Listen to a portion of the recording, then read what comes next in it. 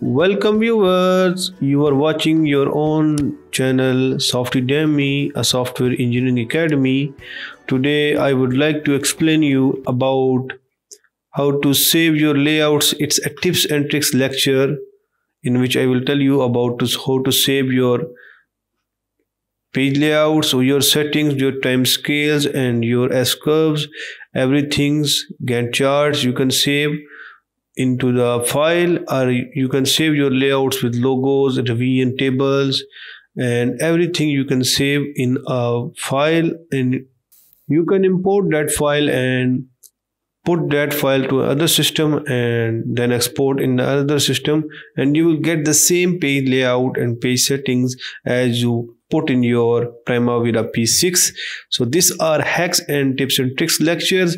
Primavera P6 you are watching with Softedemy. So I will go for Primavera P6. Here we go. Primavera P6 is open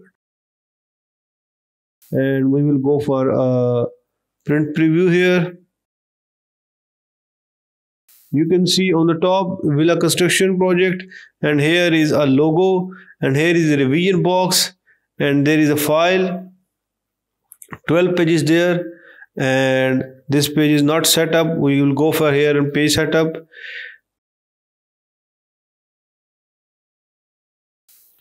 So here is the file, a 3 size file.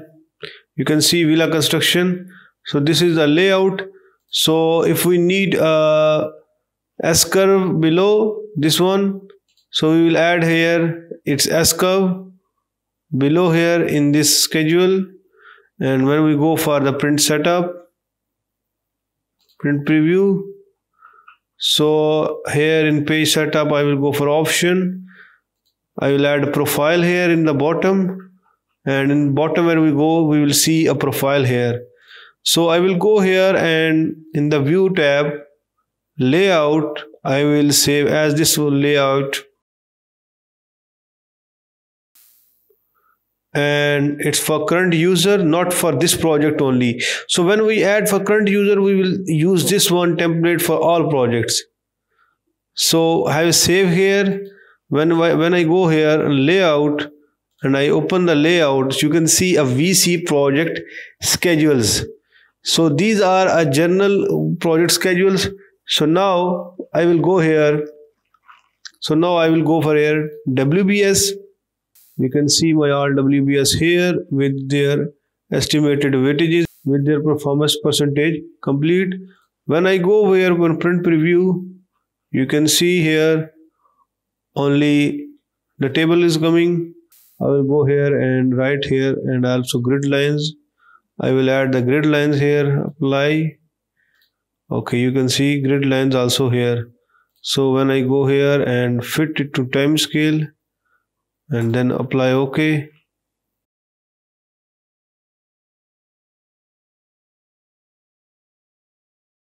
So I will go here and the layout, save as this layout as a WBS VC project layout. I had a column here, responsible manager, or if I want to remove this one, customize here. You can add dates here, actual start date or finish date here of this one. Start here and start and finish, both dates required here. So I don't need a WBS category here. Okay. So when I see here in a print preview, so these all tables are coming, start, finish for WBS, EWBS is showing. So when I go here in the layout, I will just save this layout to previous one and view the layout, open the layout. So when I go here, it's a WBS VC project layout. I have added 2 layouts. Now I will go for the third layout, which is a resource assignment layout. Here I see resource assignment. This layout is already verified. You can see here view layout, save as, and this one layout name is VC layout, VC project. So now we will go for the projects, and here is project layout. When I go here in the print preview,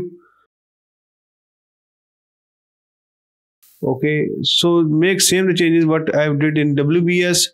I will go back here and view layout and save this one layout. Open layout, this one project VC layout. I will export this one layout to desktop.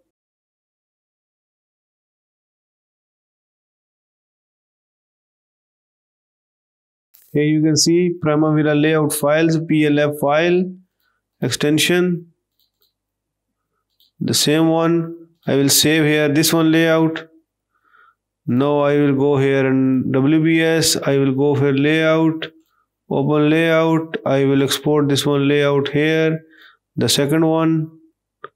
And now I will go for resource assignment, view layout, open layout. I will export the layout here, save, and now I will go for the activities, view layout, open layout, and export this one to there.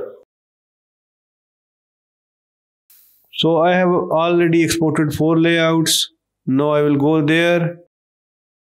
I will just open the layout and I will delete this one, and I will go here in the WBS. I will do the same. I will open the layout.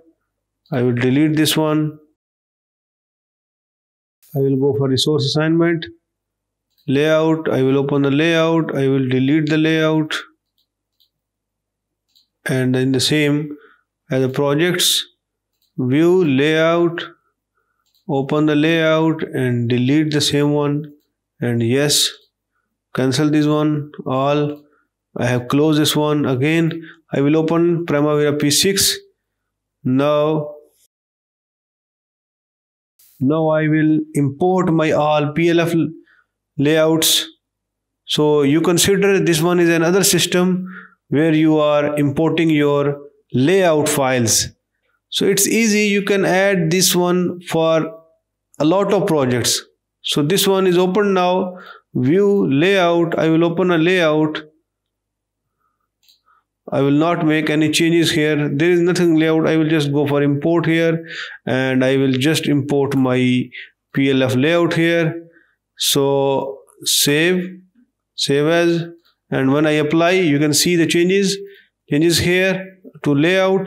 So the next one I will go for WBS here. The same what I will do, I will open the layout and I will just import the layout for the WBS here, and this WBS layout is added here, and I will just apply the layout of WBS here. Start finish. So the next one is for resource assignment.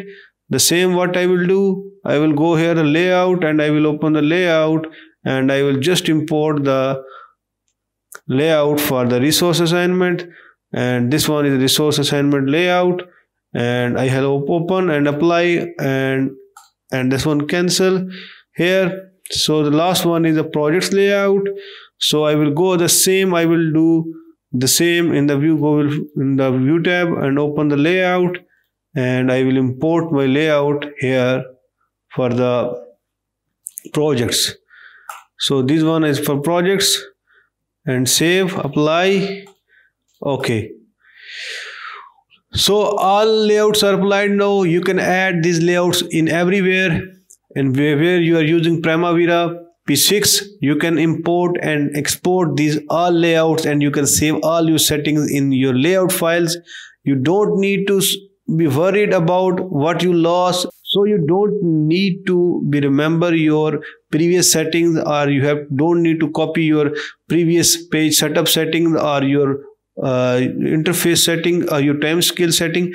Just export your PLF file in a folder and import it again and save it into your Google Drive or in your own drive, and to use it in further anywhere in the world. You can use that file, your PLF file, your basic settings, you can use everywhere in the world. Subscribe my channel and also press the bell icon below. We will meet in the next video. Thanks.